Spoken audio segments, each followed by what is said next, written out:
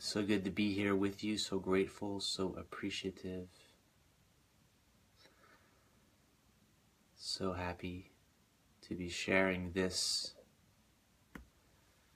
precious, beautiful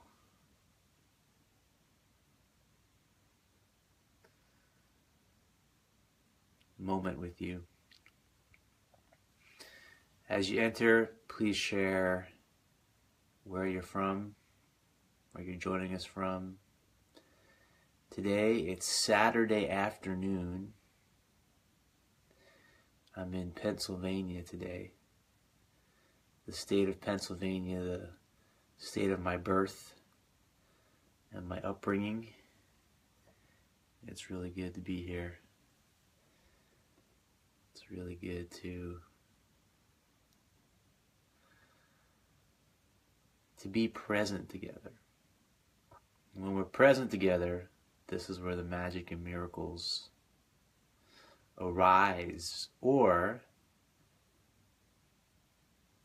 is life itself magical and miraculous? And in our deeper state of presence, we now have the eyes to notice and participate. The answer is both. Both are true. Welcome, Danielle. Thank you for being here.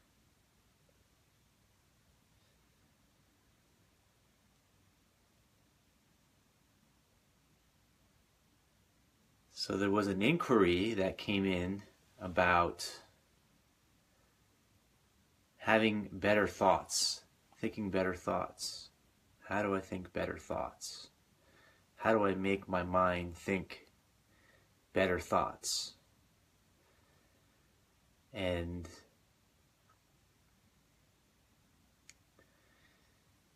it's an interesting inquiry, because what happens is we create the idea of positive thoughts and we create the idea of negative thoughts. We create the idea of good thoughts and we create the idea of bad thoughts. And when we create the idea of positive thoughts and create the idea of negative thoughts, we want to enhance the positive thoughts and we want to get rid of the negative thoughts. When we have the idea of good thoughts and bad thoughts, we want to enhance the good thoughts, get rid of the bad thoughts.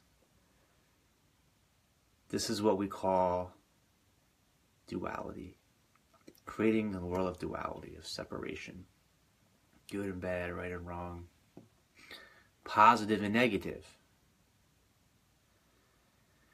And what we discover as we go deeper into the way consciousness works and the way the mind works and the way thought works is that, as they say in the law of attraction teachings, which is true, what we resist persists and grows stronger. So what we resist, we make stronger. So when we label something as negative, we label something as bad, we label something as wrong, and we try to get rid of it, we try to push it away. Welcome, Znat. Thank you for being here. This is episode number 87, by the way. 87, that means there was 86 episodes before this for you to check out, if you haven't seen all 86. So even when I'm not live, there's lots of history archived to delve into, and amazing insights we've discovered along the way. So what you're resisting and pushing against, we actually intensify and make stronger. A good way of thinking about this is when you lift weights, right? Doing the bench press, doing the curls, right? So there's resistance. The stronger the resistance, the more the muscle grows, right? But if the muscle has nothing to push against, it will atrophy in time. And it's the same way, the mind, whether you're giving something resistance or reinforcement, your attention to it is what allows it to grow. It doesn't matter if you are for it or against it. What's important is your attention. So what we think of as negative thoughts are being intensified by our resistance, right? Where if we are able to be aware without resistance, but in a state of pure awareness, kind of like a giant bathtub, and the soap bubble pops up, and the soap bubble is like a thought. Pops up, and then eventually it pops, right? And this giant bathtub of water is like this infinite field of vast awareness, which is the essence of who and what we are, from which all of our thoughts, emotions, physical sensations, sensory perceptions arise and fall back into. We are the field. When we awaken to the essence of who we are the field of pure infinite awareness, of which everything arises and falls back into the pure infinite stillness, the pure, profound, liberated freedom, the pure space of unconditional love, the deepest depths of empowerment.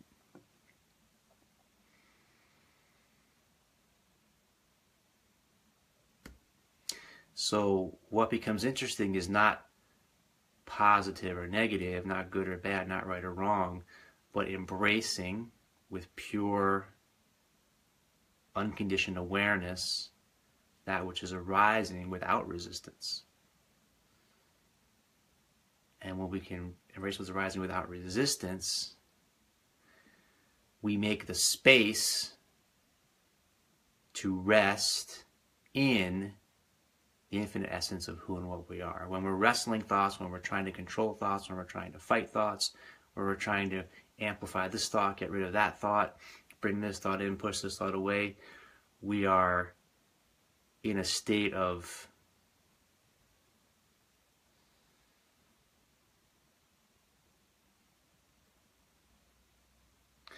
we're like the ocean, at the top of the ocean where there's that turbulence, and when we're in a state of turbulence,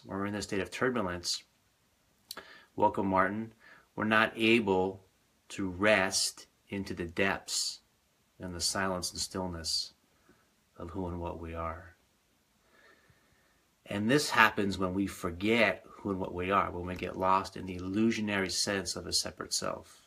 The illusionary sense of a separate self, also known as the ego.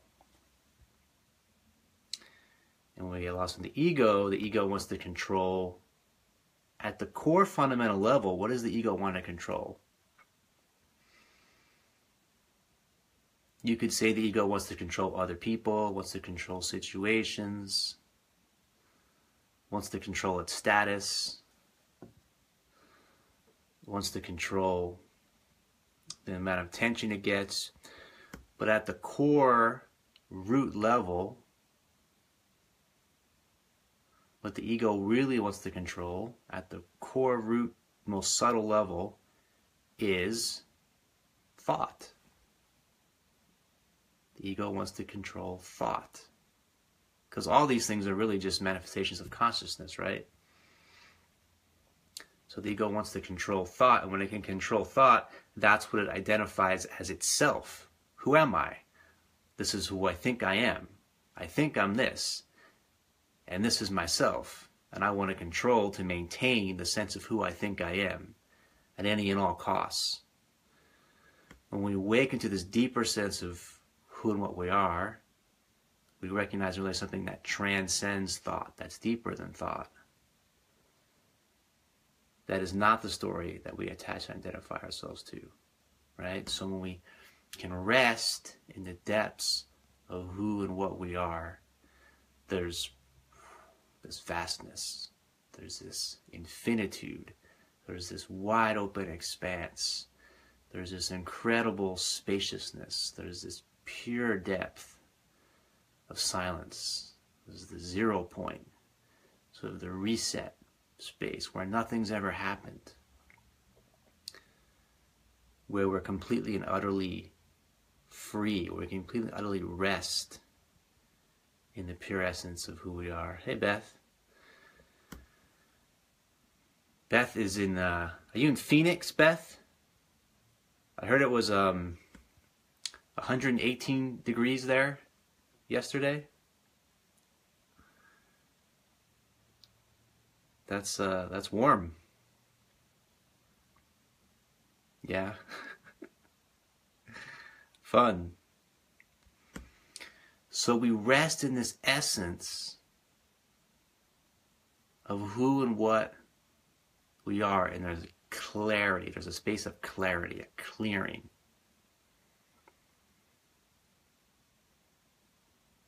The way I like to think of it sometimes is like a heartbeat. It's like poof, poof, poof, poof, poof, poof, poof, poof, poof.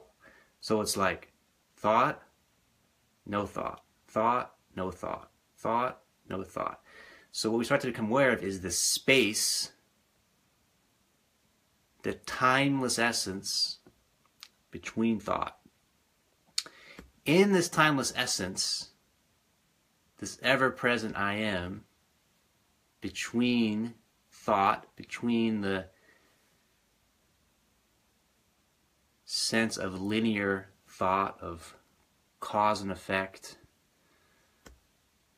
there's this clarity, and in this clarity, something new can arise. When the mind is quiet, when the mind becomes quiet, something new can arise. New ideas, new imaginings, new visions, new perspectives. There's a creativity that's available to emerge through us as a clear channel for the universal creative intelligence to flow through us. In this moment, right now. Welcome, Nikki. Hi, Liz. Welcome, Bailey. Welcome, beautiful, amazing people. It's so good to have you with us, and it wouldn't be quite the same if I was just here talking to myself. So thank you for being here in this precise moment. So this is what allows us to think creatively, as opposed to when we're just spinning, circling in the old thoughts, the old belief systems, the old thought patterns, the old resistances to be in a state of reactive thinking, to be in a state of resistance, to be in a state of reactive thinking. So the question becomes, do you want to be in a state of reactive thinking, just spinning around in the old conditioned thinking, or do you want to be in a space of creative thinking, where the thoughts are creative, they're alive, they're vibrant, they're new, they're fresh, they're from the vast space of open, infinite imagination, and visions and perspectives and open horizons.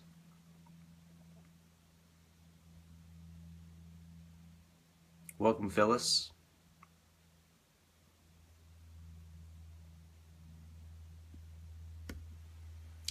So for this creative thinking to move through, we find this space of clarity, this space of silence within, this space of spaciousness within, this space of absolute, vast, and profound stillness. Thank you, Jane. It must be all this creative thinking that's happening.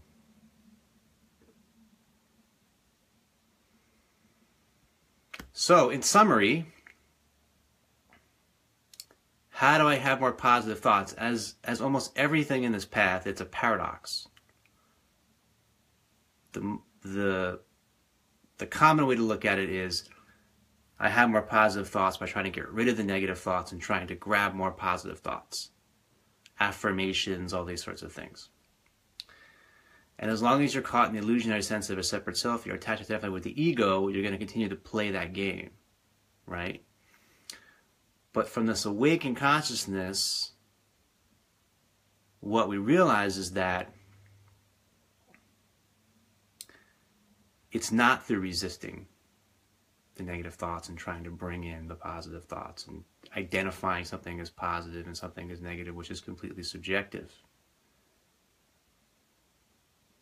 It's through finding the space of pure, open, vast presence, pure, open, vast spaciousness,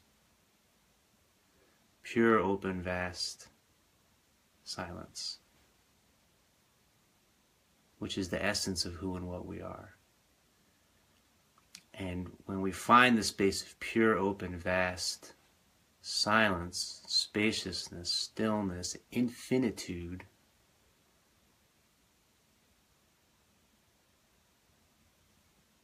what we could call better thoughts, which is really the creative thinking, the intelligence that's alive to the moment and receptive to the moment, is allowed to move through us.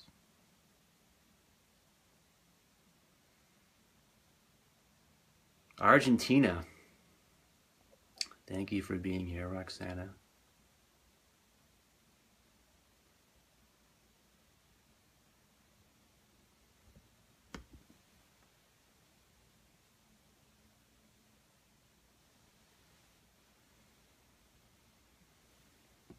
There's something that I posted last week about how the great poet is not a master of words, but a master of silence from which the words can flow through. Right? So the one who has better thoughts, the one who has the ability to think creatively from a space of vast imagination, is someone who has been able to rest in the silence within, the present moment awareness within, from which the vast imagination, the creative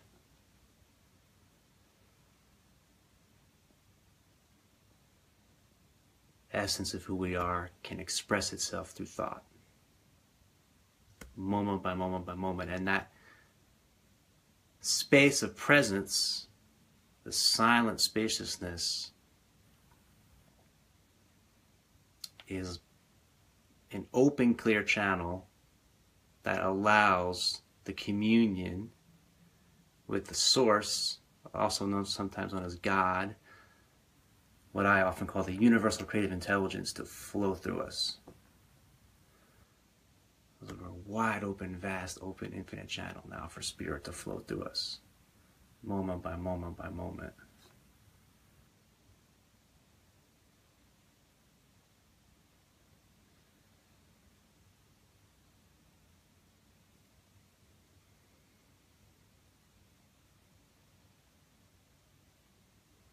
When we're lost in the ego, when we're lost in thought, when we're lost in attachment, identification to story, the illusion of separation, to resistance, then we're not available for this infinitely creative intelligence to move through us.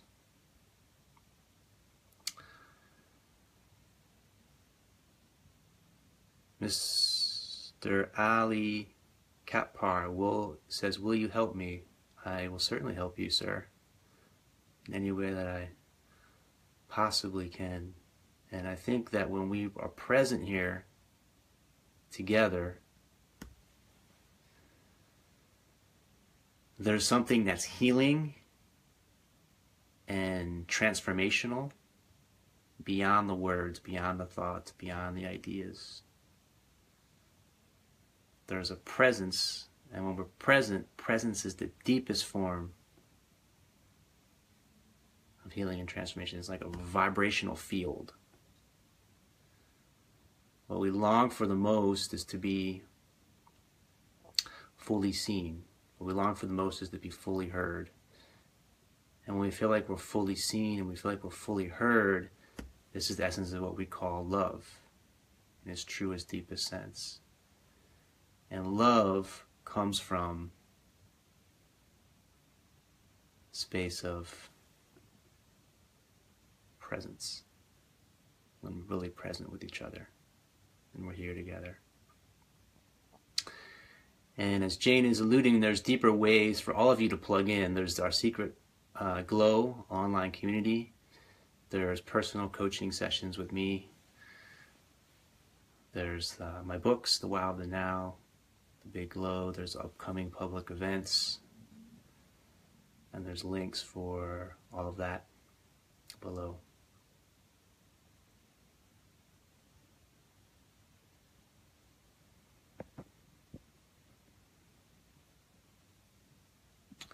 Appreciation comes also through presence.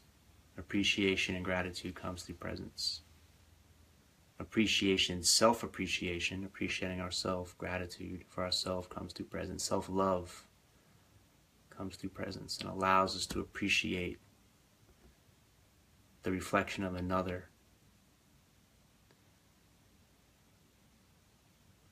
as well.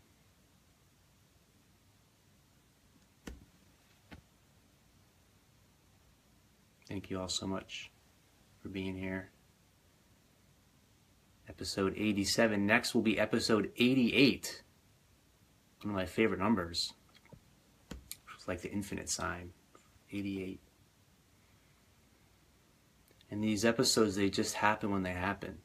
So, gotta be ready and willing and able, which are all able. Love you, appreciate you. Thank you. See you in the next now.